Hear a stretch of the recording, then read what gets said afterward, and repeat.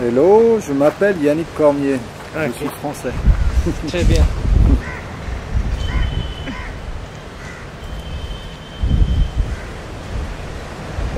Okay, I'm a French photographer based in Chennai for the last 11 years in Tamil Nadu. I'm born in Paris. I started photography as a professional maybe around 15 years ago. I work in the fashion industry as an assistant, and now I am a documentary photographer, and sometimes I create shows and stuff like that. Actually, I don't want to work in the fashion industry. Photography is never interesting me. I choose to work in this fashion industry only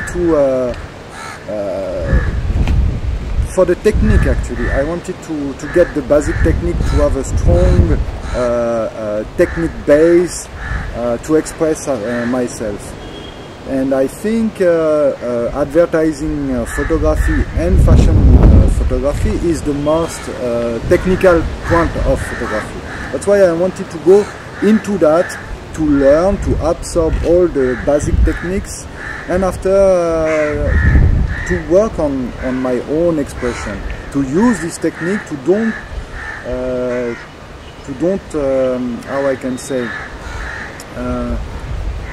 I'm not a technician person, but I wanted to know, and when I get it, I vomit the techniques just for the expression of photography. Because if you think technique, you will have a strong technical pictures, but no self-expression on that. That's why you have to absorb, to put in your inconscious, and after you are only focused on your topics, on your subject, not on techniques. I don't think techniques. I don't care about the techniques at all. But I know what is techniques, what is in my inconscious.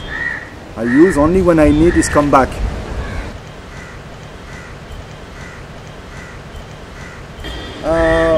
Okay, I was after the studio, when I quit the studio.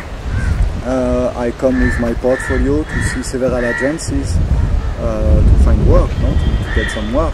And Vostok Press take me on his team, and yeah, I work 1 or 2 years for them, and I do more breaking news pictures or actuality pictures, protest, fight, or portraits for the press, for Le Monde, or any kind of assignment. And in the beginning, they wanted to send me in Brazil, actually, as a correspondent. But at that time, my wife get a scholarship to learn Bharatanatyam dance here in Chennai, and I get sick. I have physical trouble. I go to an hospital for 3 months. I couldn't move, and I see a movie called Ghost of India, I think, Ghost of India by Louis Malle, and I was amazed about this movie, and I did not know anything about India. And when I see this movie, it changed really my mind, and I called my wife and I said, I will come with you. I will come, I will speak with my director of the agency when I will go out to the hospital. I will make a file with all plan, what will happen. And at that time, the World Social Forum, there was the election in 2004. There's many things happen in India, and I give the file to my director, and she said, okay, we are with you. Go in India, and every week send us some pictures and follow the actuality of India. And he starts like that.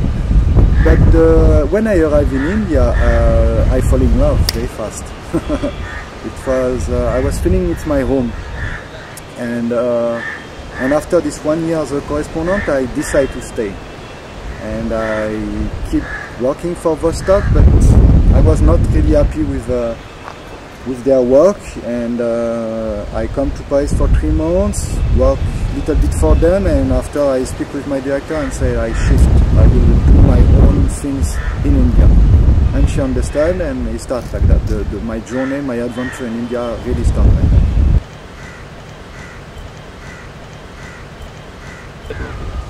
It's a movie of Wimal. It's a documentary movie. There is several small movie of 1 hour. There is one is in Calcutta in the 80s or 70s. I don't remember exactly. One is in Chennai, speaking about Bharatanatyam, culture of Tamil Nadu, and you know, I'm crazy about cinema from my childhood, and I like the Asian world. The life in the street in general. We can see that in the cinema, and I'm growing with that. When I was in Paris, I'm growing with this image of Asia with full life in and when I see this movie, I see that. And when I find out this feeling from my childhood here, I was feeling it's home. It's just that. It's a random things, but it changed my life.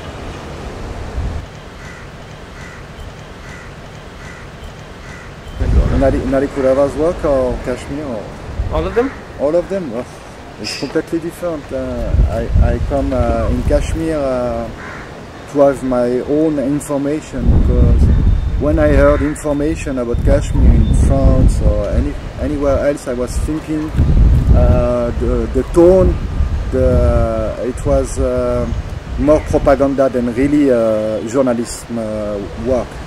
There. That's why I decided to go there in Kashmir to see with my own eyes what happened, and out of propaganda, what happened, what is the issue there. And when I arrived there,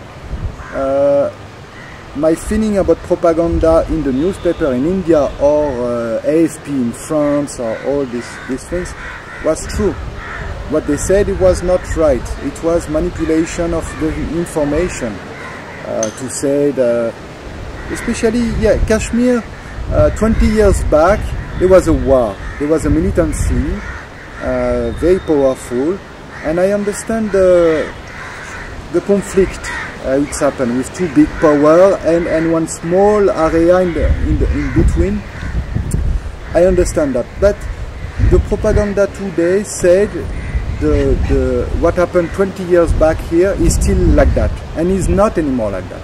There is 6 lakhs of paramilitary soldiers,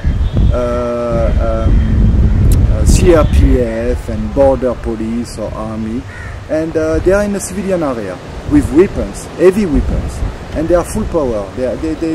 If they kill someone or rape someone, nothing happens for them. They have too much right. And I think this is created trouble. This is the work of Kashmir, and I wanted to show that, how the people suffer from that. Okay, for Yannick Cormier, I work these pictures with the young Yannick Cormier. I was coming back from Kuvagam Festival, is Aravani Festival.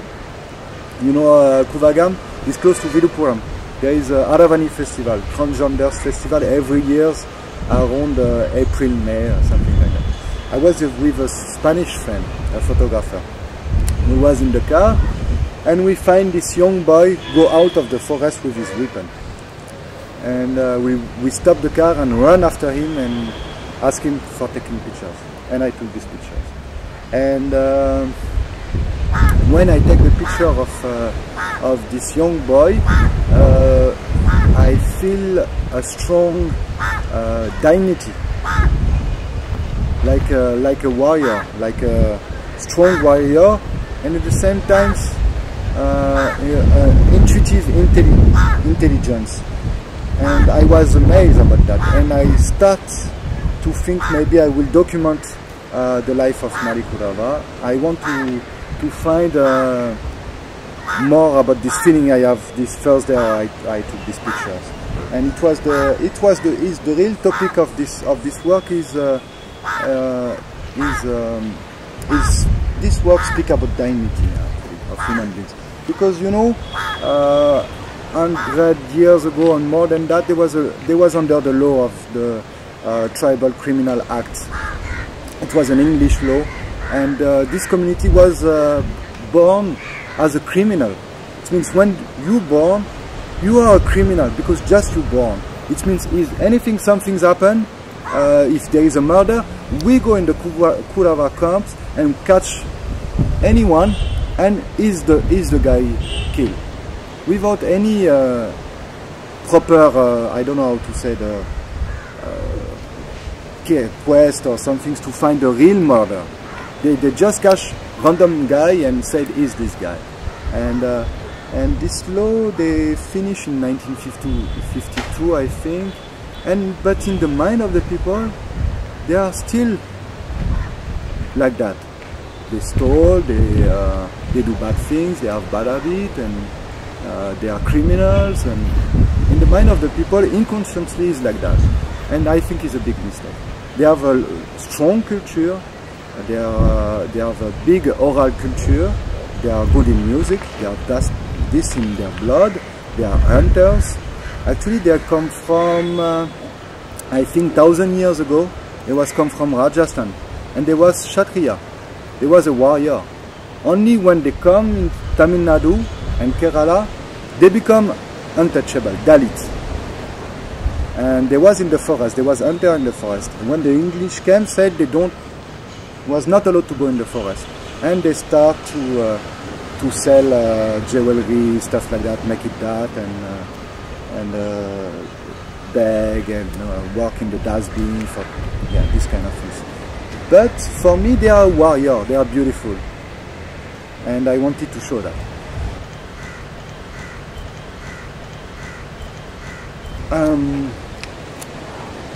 As said Pablo yesterday, and I feel the same,